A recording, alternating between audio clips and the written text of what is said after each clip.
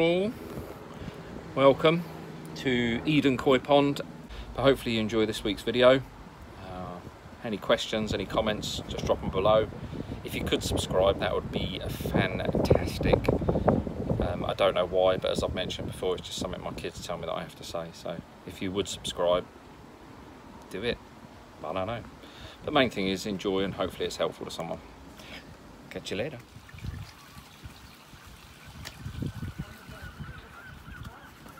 Smile, ladies. No. Only one not doing any work is me. Old pond is gone.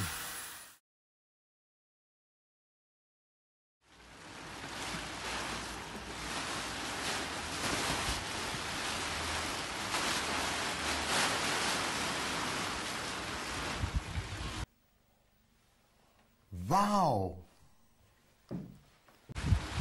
God, it's not quiet, isn't it? That's better. Guess what? Fiberglass man's been. I'm sorry, I didn't do any videoing.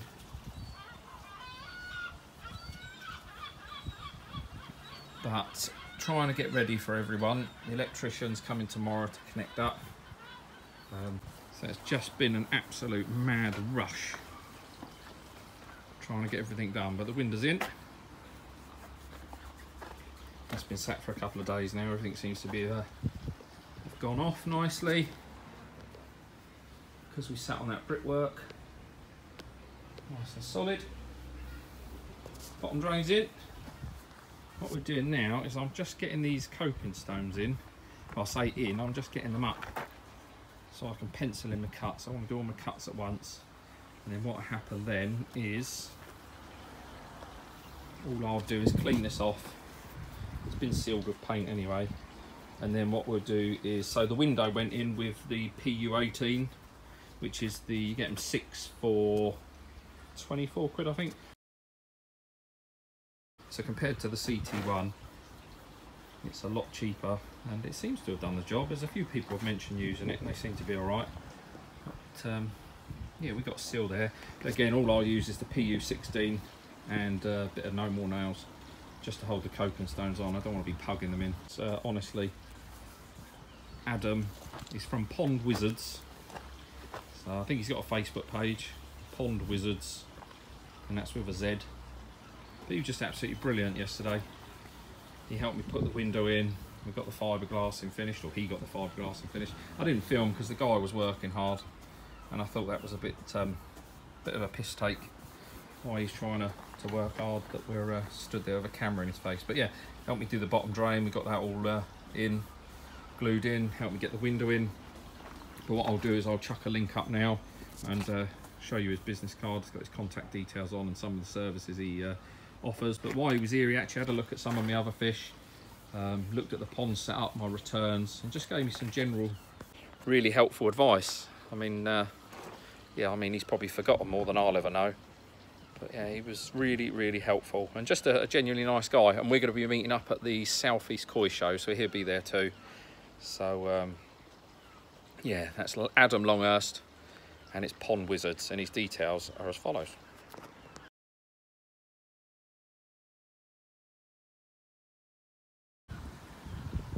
Building a bit of framework, just in a similar style to the filter shed.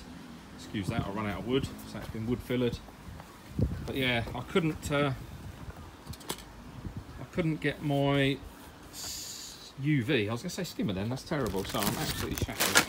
I couldn't get the UV in the filter shed, so obviously it's gone on the back of the pond.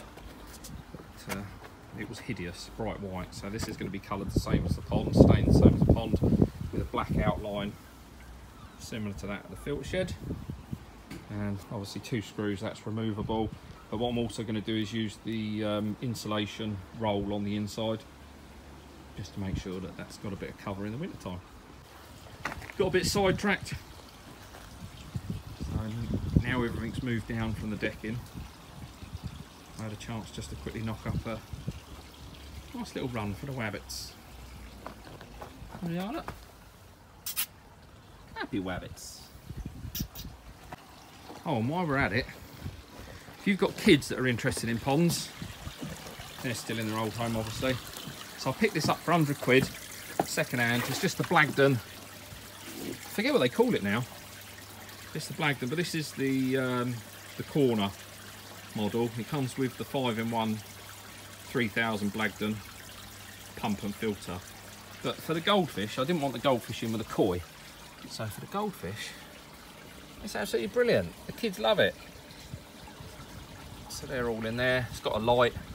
I've had this little filter before, and as long as you don't push it too much, it's not too bad. But yeah, water's nice and clear. But yeah, 100 quid I paid for that. It came with everything. I think it's got a little 5-watt UV. Not sure how that's going to cope.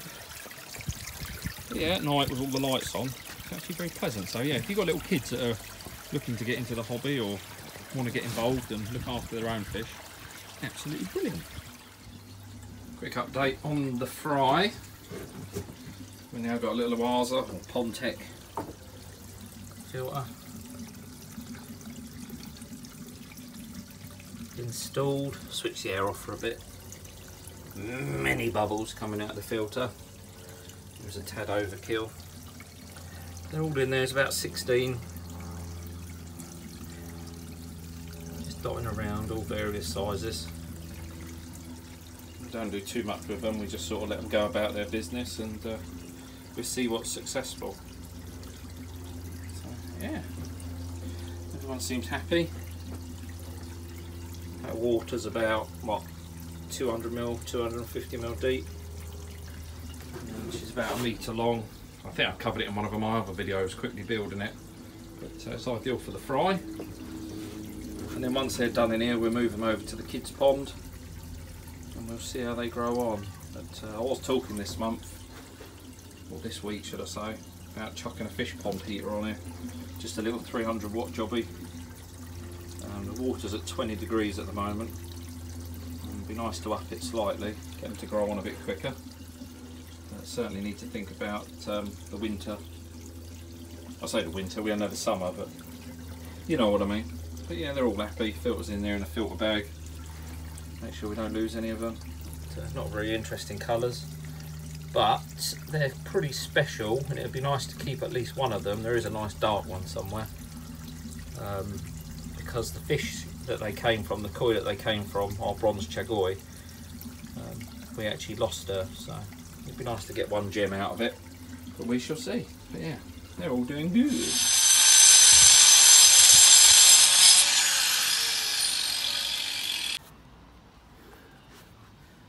So what we're doing here, so to buy marble, granite, any of those more unusual stones, if you like, you're going to pay big money.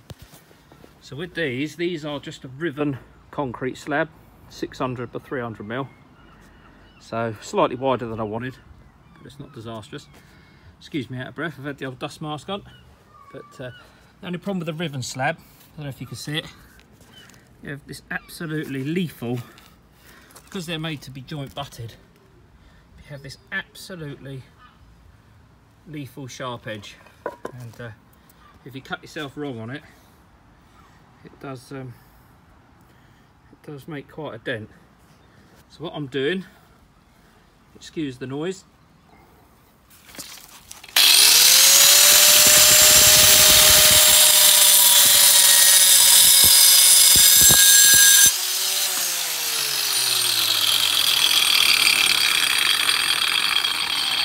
all we're doing is using the normal diamond cutter just to cause a chamfer on the edge, and then it's nice and easy to the touch. Only problem is obviously that brings out the aggregate, but we'll work on that in a minute, and I'll come back and show you how. So that is the coping zones mocked up. So made sure obviously either side of the skimmer equal cuts. I don't like things when they're not symmetrical. Same with the corners. All the cuts are symmetrical. And then obviously for the window again, cuts are symmetrical, but you can see what I mean by this. What I've done is I've chamfered top and bottom, and they'll be laid flush with the fiberglass. That just means for little hands, I don't mean my little hands, although they are small, but the kids' hands, I've not got to worry about any damage. But now we've got, I said to you earlier, we've got this exposed aggregate face. Obviously where they've been struck, you're okay, they're covered in a bit of cement. But, on the front edge, when they get cut, obviously expose the aggregate, which there's not a lot you can do about that. But what we're going to do is we're actually going to seal them. So we're going to give them a damn good wash, damn good scrub, and then we're going to seal them. That'll bring out the ribbon bit, the pattern. It'll darken them up a bit, but also it should go some way to hiding this, or is it going to accentuate it? One of the two, but either way, it is what it is. So there's 26 slabs around the edge. We've got 2 to go on by the window to act as a seating area. But just to give you an idea, I managed to find these slabs, these ribbons, 600 by 300 for 20 quid for everything that I need to do the pond. If I was to go with a granite or something like that, I'm looking at 300 quid, 400 quid just for the copings, which I haven't got that money. And that's not what we're about. We're about making do. Take stealing a borrow. Here's young Evan, give us a wave. Hi! But, yeah, so that's it so far. But what I'll do is I'll get them washed down, and then we'll get the sealant on them, and then I'll show you. There we go. That'll do for today. So coping stones are on. Just had a wash down. They're already cut in place. None of them are fixed down yet. But yeah, they're ready for a sealing. Just give them a quick hose down. What's quite nice is we've got the suckers off the window. So I was able to just quickly get a glimpse of what it's going to look like. Only problem is putting the slabs on and putting the surround on now. Obviously my window's getting smaller and smaller.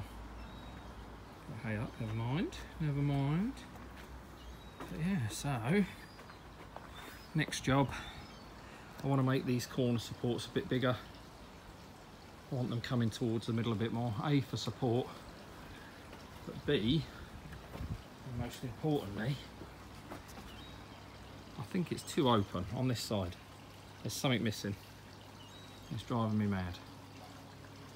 But yeah, so not a bad day's work. Electrician's in tomorrow. Connect all my electrics up. Got to move the hose, put the meter in, and then we'll fix the slabs down or copings down, and very nervously we're then we're ready for filling. It's crazy. But these, you see these, I've got 2 different colours. I didn't want to get into the habit of staining all of this because it's a massive upkeep, plus it's treated, so it's good for a year or 2. So once this is done, all we'll have around here, just a bit of a trim, and then on the side, the start of my boxing in. Obviously you won't see the bottom, my dust all over it, and then it'll also have a matching top, and as I said earlier, it'll be painted the same. But yeah, that's all in there. Again, this will have a trim around the top, so it all matches. But yeah, there we go. Crikey. Catch you in a bit. Bonjour everyone. Good news. Guess what we're doing? Handrails back in. Filter showers up. New stairs are in. But look. We have a pond. We have a finished pond. Got all my Japanesey bits up. Last night, late last night, we were fixing the stone down, and then this morning we gave them a couple of coats of sealant. Yeah, these are them old concrete slabs, so they've actually come up not bad at all. But yeah, they're just literally grab adhesive to hold them down, and then silicone joints.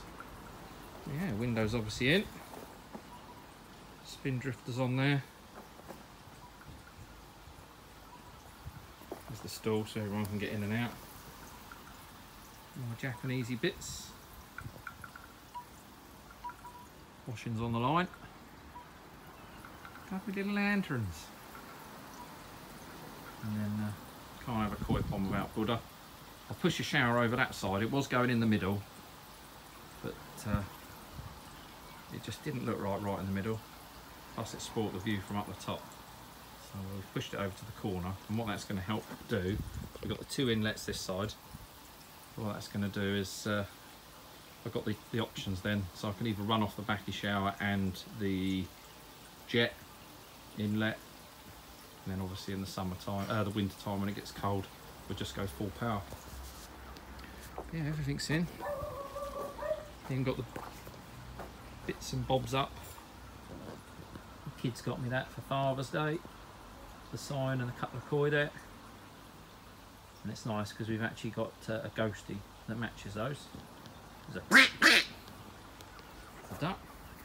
And then this is normally hidden, as you would have seen in the last clip. But for now I've got everything closed just so I can do some testing once the water's filled up. Come around. All the electrics are in. So I've got my vary pumps, got some cables to tidy. I actually had a switch box. Following recommendations from a lot of people, I've actually gone for the individual plugs. At least then if I have any problems, I can just take them out individually. But yeah, media's in the Nexus. I got 100 litres of the K1 and then the standard 20 litres of K1 micro. But I'm going to up that to, once that's boiled for a week or so and is floating, we shall up that to 200. What you can see in there at the moment, that's just a bit of filter kick. And then also in there, dotted around somewhere, is a load of bio balls. The old Evolution Aqua pom bomb balls, whatever they're called. But yeah, I've got the single air pump running at the moment, just a small one.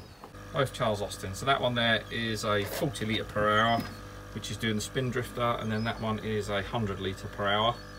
It's actually 120 litre per hour that's running the Nexus on its own. As I say, I've got my vary pump, both 20,000. One down here.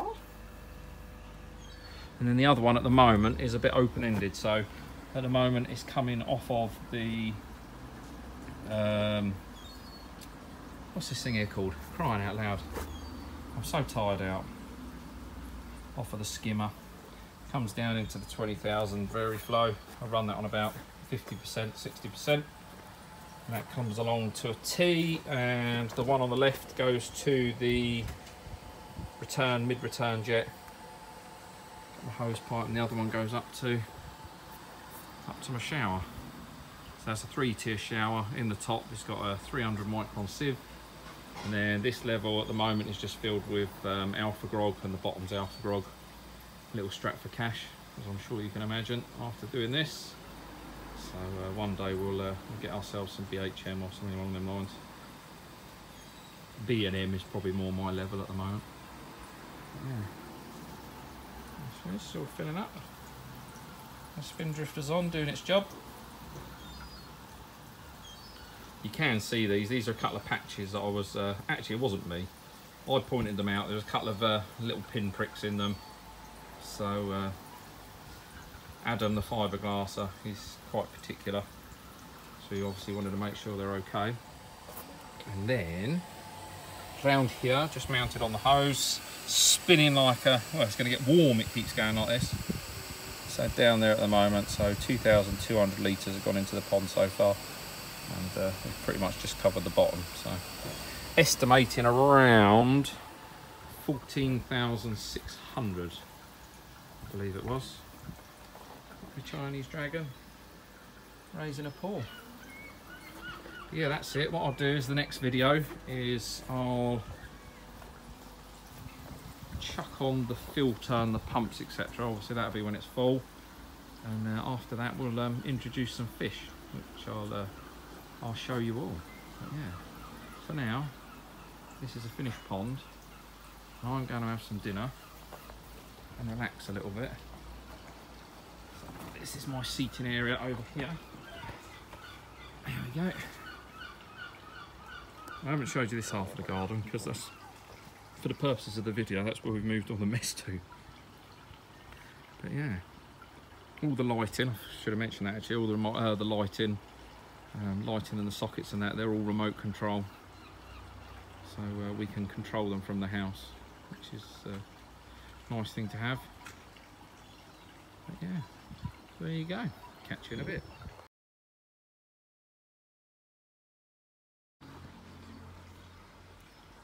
6 in the morning, not gonna lie.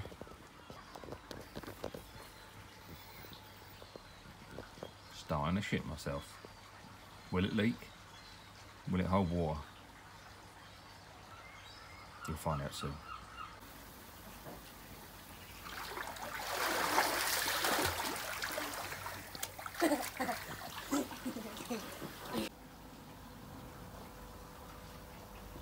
$12 next day. We're getting there. Levels so far are looking like they're going to work out, but being it was this idiot here that did the concrete pad for this, we shall see. Yeah, everything's in. Flushed the first lot of water out the bottom drain, which was absolutely disgusting, but yeah, so there's the water level, and obviously we want to get up to the lip. We shall see. Got bored of watching the pond fill up, so this is an old pine tree. Hopefully you can see it. There we go. Old Christmas tree. It was in the garden. We've got 2 here, a couple of bonsai pots and some wire, and hopefully we can turn these into something a little prettier, because at the moment they're a shambles, and we've got loads of Christmas trees that we planted over the years down the bottom, just in this area here. So these 2 hopefully will become buddies of the pond. But yeah, so literally dug out the ground, and then just with a garden fork and a screwdriver, just going to rake through the roots. Done this one, you can see this one, obviously that's still got your root ball attached. This one hasn't, and then all you need to do then is just splay these out, have a bit of a hack back, nothing too major, and have a bit of a hack back so they go in the pots. These are, I'm just using 100mm deep pots for these ones because they're quite large trees, and hopefully they'll look nice. I'll give you an update in a bit, unless it looks shit. If that's the case, we won't mention it again. What we're doing now, we've got our bonsai mix. So this is just a bit of soil, some cactus mix, some gravel, just nice and free draining. And then we've got our cactus bowls, we've got our larger gauge wire, excuse the seagulls as always. What we'll do is we'll use this to wrap it up. So once we bury, because obviously the root ball itself is quite big, we will open this up and flatten it out, but it will have a tendency to want to push out. So what we do is we have these, we'll roll them over, and that'll just hold that in. But I'll show you in 2 ticks.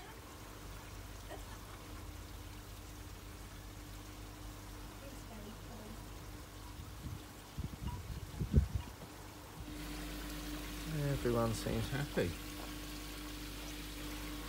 Just had their night feed, keeping the feed down until the bio builds up a bit of bacteria.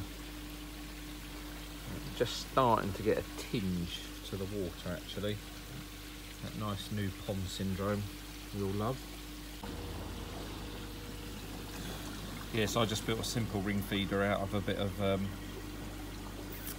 15mm I think it was, or 20mm, I can't remember, but basically plastic pipe, 4 bits of straight, 4 90s, solvent welded together. Job's a good one. But, I've actually put on some of the forums tonight some ideas. I've got to have a net. We have a lot of animals in the garden. Worst of all, the seagulls that tend to take a liking. A few years ago I lost quite a few to seagulls. My attempt at a bonsai for the start off. Bit mediocre. I'll drop my lower return down a bit. That's down there, you can't really see it at the moment, but I'll just up the shower, try and build up some bacteria in it. I'll tell you what, building this pond I've been running on adrenaline. Now it's finished, I feel bloody knackered. but the channel won't end here. There's still bits to do on the pond, and some new ideas. I've got Steve's pond still to visit. We keep threatening that one. So he's planning some more work, so we need to go and see that. And there'll be plenty of things to come with this pond, with new fish and bits and pieces. We've got the South of England Koi show coming up in September. Give that a Google if you haven't seen it. It'll be my first time this year, so looking forward to that. A very tired me, I will say tutty bye. But, thanks for tuning in. Like I say, it's not the end of the channel. We will carry on. Massive thank you to my family for A, putting up with the silly ideas that I have, and B, for helping me so much. Yeah, like I say, biggest part of that is putting up with my silly ideas. Because I'm not going to lie, in my head I'm thinking to myself, how could I make this bigger? And it's only been finished a couple of hours, so. But yeah, hey up. But yeah, massive thank you for my family. My dad, he's been here working, and my mum and my wife and my kids. I mean, they're going to get to enjoy it with me, but yeah, they've put a massive effort into this as well, and having to put up with me if I'm not working in my day job. Sorry, the Saragoy is literally right underneath the phone now. Yeah, if they're not putting up with me stuck at work, they're putting up with me out here working. So yeah, I couldn't do it without them, and I love them lots and lots. But yeah, enjoy. I'll see you on the next one. But yeah, thanks for joining me on the journey. Hopefully you've enjoyed, and hopefully I've been able to show you something that is helpful for your own builds. But yeah, from me and the fish, it's good night. Speak soon. Don't forget, it's groundworks, ain't cookery.